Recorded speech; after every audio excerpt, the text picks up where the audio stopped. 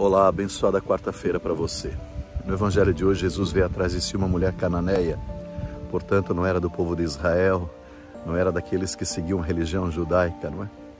E ela grita: Jesus, tem compaixão de mim, minha filha está atormentada pelo maligno, está doente.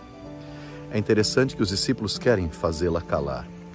E Jesus, eu imagino, num tom sutil, não de ironia, mas querendo provocar os discípulos, diz: olha, não fica bem tirar o pão dos filhos e dar aos cachorrinhos. Jesus faz isso, mas ele sabia da fé daquela mulher. Ele quer que ela, por sua fé, ensine aos discípulos. E com o que ela diz, ela toca o coração de todos os que estão ao redor. Os cachorrinhos caem das migalhas da mesa do seu dono.